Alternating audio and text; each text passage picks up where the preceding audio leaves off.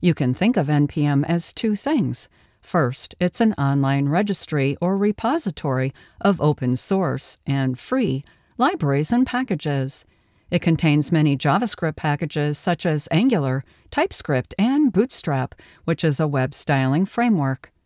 Second, NPM is a command line utility for interacting with that repository. We can type commands such as npm install some library name. NPM will locate the specified library in the repository and install it on your local machine in a subfolder of the current folder named node_modules. In this illustration, I'm in the user's Deborah folder and install a specific package, the fictitious ABC package in this example. After executing the install command, NPM locates the ABC package in the repository, creates a node module subfolder in the current folder, and installs the specified library and its dependencies in that subfolder. So NPM is a repository and a command line utility you can use to access that repository. NPM has become the package manager for JavaScript applications.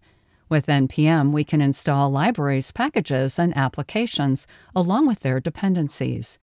The NPM command line utility can also execute scripts to perform tasks, such as running our application. Before we can use NPM to install other things or execute our scripts, we need to install NPM. But we can't install NPM directly. We install it by installing Node using this link.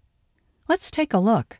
Following this link takes us to the download page for Node, which installs NPM.